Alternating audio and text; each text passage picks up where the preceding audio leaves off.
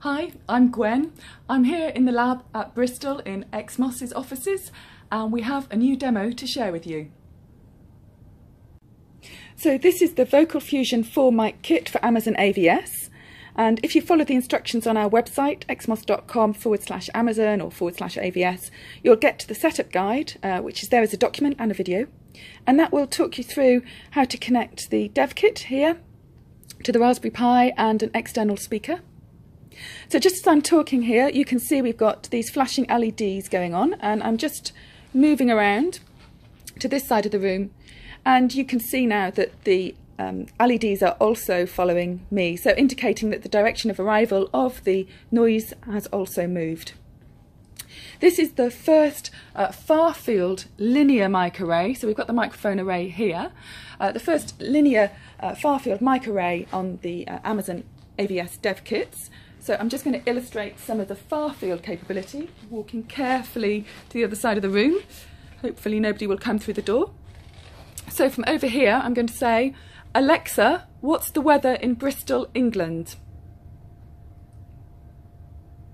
Currently, in Bristol, United Kingdom, it's 55 degrees with intermittent clouds.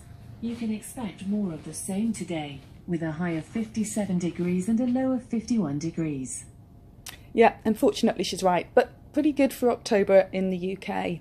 That's FarField, and then the last point I just want to illustrate for the kit as it comes out of the box is barge-in, so when we can interrupt something that's going on.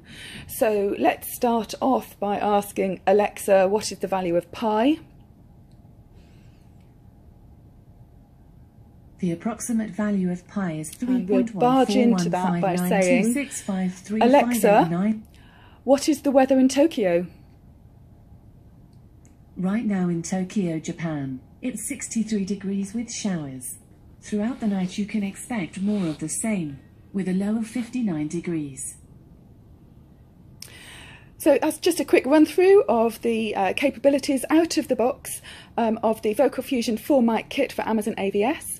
You can find out more about that on our website and the additional features it's got. All of the documentation is up there along with videos, and yeah, hope you have fun with it.